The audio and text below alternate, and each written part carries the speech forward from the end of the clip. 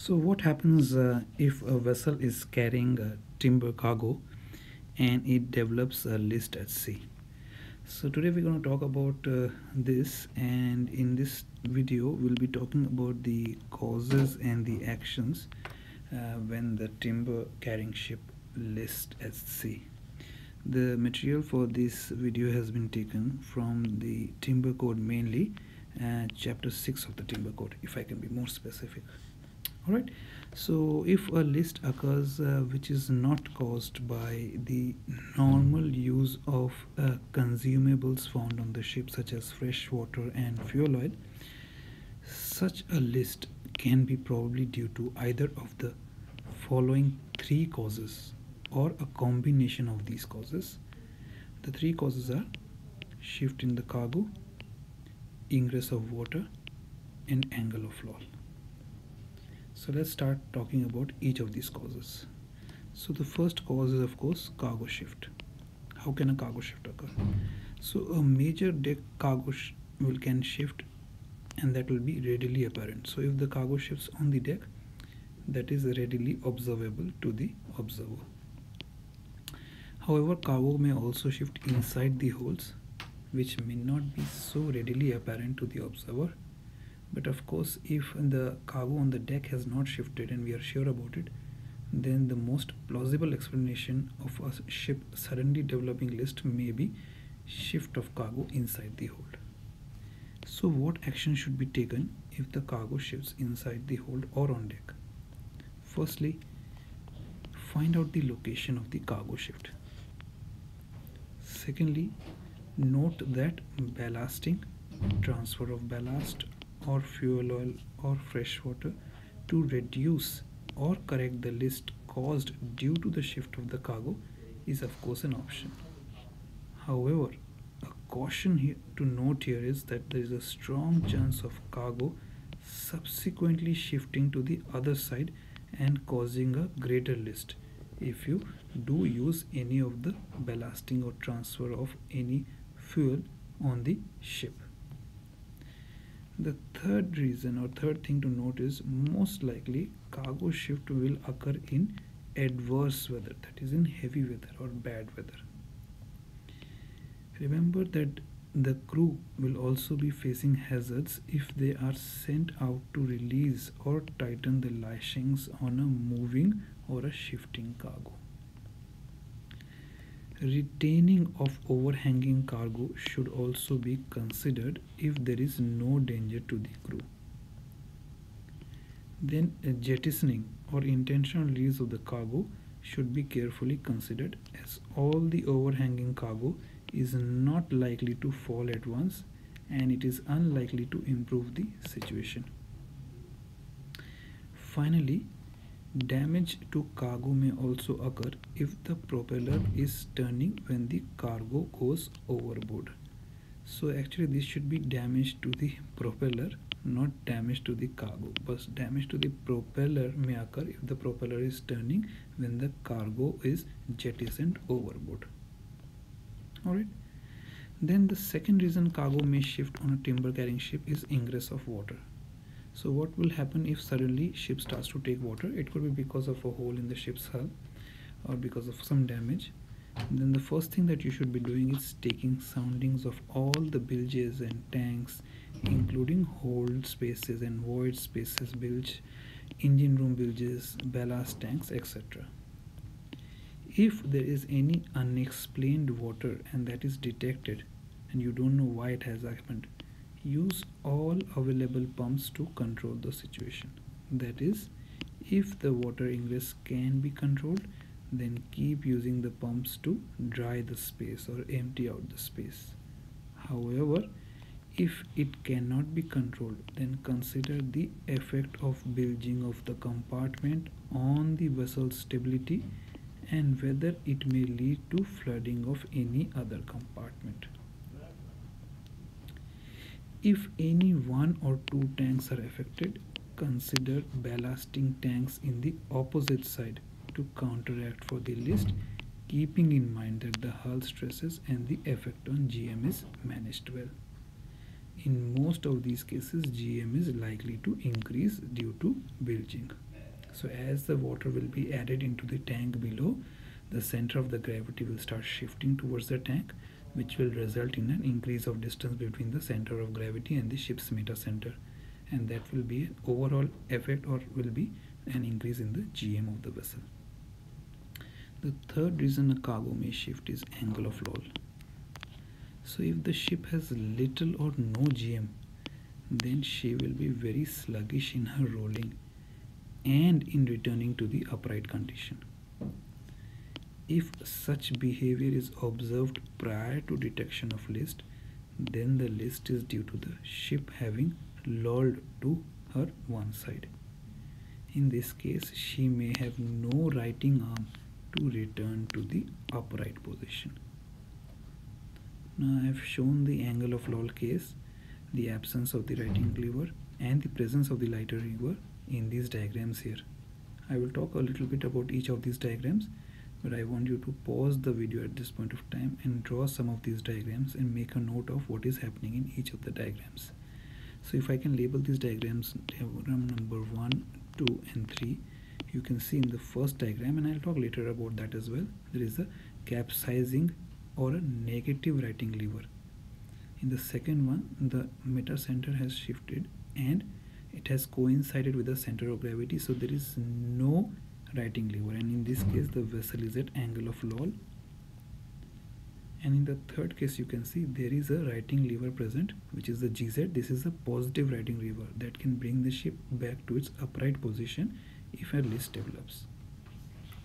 Then I have also drawn a diagram showing you the unstable equilibrium and the angle of loll below, where you can see the angle at which the angle of loll develops. Now this is called the curve of statical stability, where the GZ is plotted against various angles of heel. There is a formula for that, and all that is discussed in my videos on stability. I will not go too much on that. But here you can see that the ship has an initial negative GM, but it can also develop a positive GM after the capsizing or the righting lever brings the ship back into the upright condition. So initially, when the ship is having an initial negative GM, an angle of loll may develop, but as it uprights, then a positive GM may also develop an angle of loll. But I'll talk more about this in the text here. So as an unstable vessel heels more and more, at some angle of heel Km equals Kg, that you saw in figure number 2.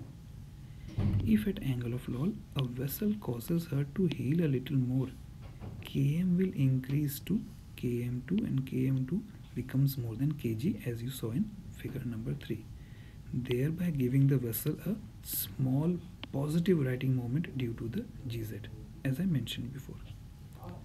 If at angle of loll a wave causes her to heel lesser, the Km decreases and becomes less than Kg, thereby a capsizing lever would be formed, bringing her back to the angle of loll.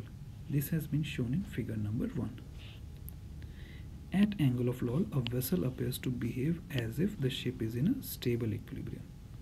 However, the vessel is not safe in this condition and can capsize if heeled to a larger angle due to insufficient righting moment present.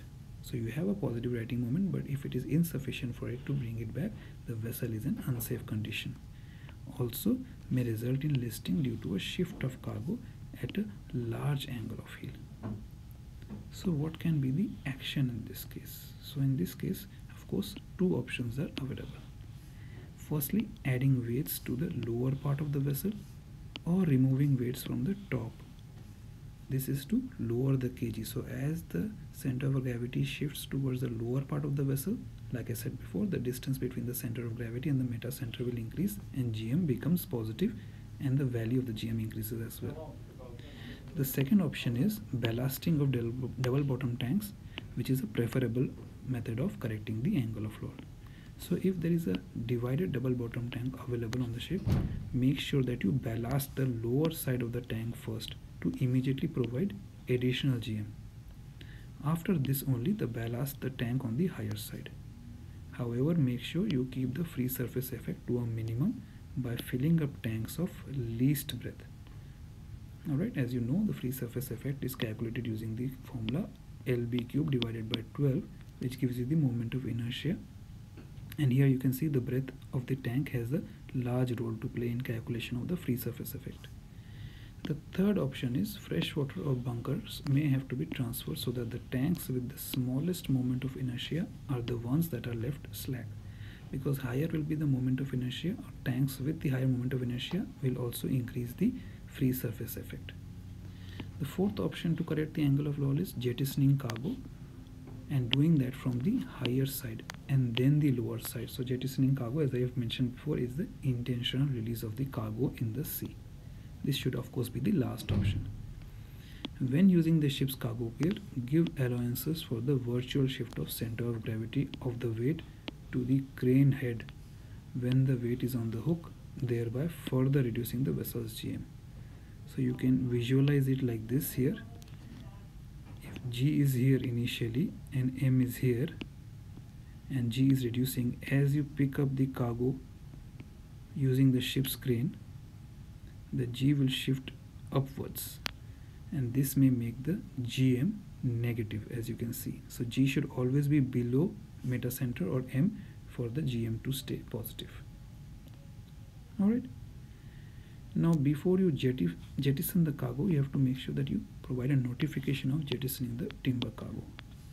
When a whole or partial timber deck cargo is either jettisoned or lost accidentally, the master of the vessel should send safety messages by all means to all ships in the vicinity and to the competent authorities at the first coastal point which can be contacted. So by competent authorities we mean the flag state, the next port, if there is a narrow channel then the VTS or the DPA, the other owners, the charterers, etc. P&I. So this is to inform of others of the danger to navigation and is required as per SOLAS, and I think it's chapter number 5. Now such information should include timber details, that is size and nature of the logs, the position, time and date when last observed. Again, main causes of shifting of timber deck cargo can also be lashing becoming slack due to compaction of the cargo during the voyage, or unsuitable devices used for tightening the lashing systems and or inadequate strength of the lashings. It can also become because of cargo movement across hatch covers due to insufficient friction, or because of inadequate strength of the uprights due to poor material properties and or excessive forces. The cargo may also shift due to heavy rolling or pitching of the ship or impact from the heavy seas.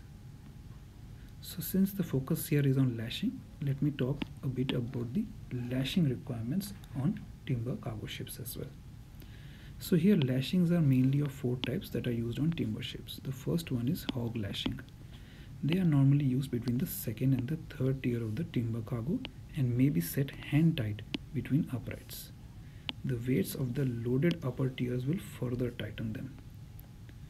Then we have the wire rope lashings and chain, which may part over the stow from side to side and loop completely around the uppermost tier. Turnbuckles are fitted in each lashing to provide means of tightening at sea. Chain lashings are passed over the stow and secured to pad eyes. Then we have wiggle wires. Wiggle wires are fitted like a shoelace to tighten the stow. Wires are passed through a series of snatch blocks held in place by foot wires. Again, turnbuckles are fitted to keep the lashings tight. In terms of spacing of lashings, uprights are placed 3 meters or less apart, or other lashings are used for wires and chains. For sawn timber, if cargo height is less than or equal to 4 meter, all lashings to be at least 3 meter apart. However, if cargo height is more than 4 meters, make sure all lashings to be at least 1.5 meter apart. For log poles and cants, all lashings to be at least 3 meters apart, and rounded steel angle pieces to be used at the top outboard edge of the stow. Now I will talk about the lashing strength and the other requirements for lashing. Here the breaking strength should be greater than or equal to 133 kilonewtons. For proof load which equals to 0.4 of the breaking strength, not to show any permanent deformation. At load of 0.08 of the breaking stress or breaking strength, Elongation not to exceed 5%. Tightening devices to produce a load of greater than or equal to 27 kilonewtons in a horizontal and load more than 16 kilonewtons in a vertical stow. Half threads to be left after initial tightening of the cargo. At least 4 bulldog grips to be used about 15 centimeters apart. Uprights to be 3 meters or less apart and of steel or other strong material. Testings, markings, certificates as per national international regulation. Virtual examination should be carried out every 12 months. Lashing plan to be provided and regular tightening during the voyage should be carried out with a note in the logbook. So make sure you carry out regular tightening of the cargo during the voyage and also make a note of it in the logbook. However, before entering a hold having timber cargo, make sure that you ventilate thoroughly by natural or mechanical means. Test the atmosphere at different levels for oxygen levels and from toxic vapors where suitable instrument is provided. If there is doubt about adequacy of ventilation or testing, make sure that you use the self-contained breathing apparatus, and it should be worn by all persons that are entering the space. Now here I'll just correct a spelling. This should be natural and not national, so I don't want to confuse you guys. Finally, in terms of emergency procedures, when jettisoning of cargo is done to overcome the negative GM problem, the wiggle wire arrangement will provide a self-release system. Now using the self-release system is a good idea because it helps to keep the crew safe when the cargo suddenly releases from the deck and goes into the sea. So first of all, chain lashings are knocked off by the Senhouse slips, and again I have drawn it here. It may not be a very good drawing, it's actually pretty ugly, so my apologies for that, but just to give you an idea of what it looks like. So you can see the Senhouse slip is shown here, and this is like a quick release system, and it is provided at the end of the wiggle wire, which is hove tight from a safe position. All you have to do is then remove the wire clamps and release wiggle wires from a predetermined safe position, which helps you to release the cargo, or rather jettison the cargo into the sea. However, that should be the last option, and correction should be preferably made using the existing procedures or systems that are there on the ship in terms of ballast.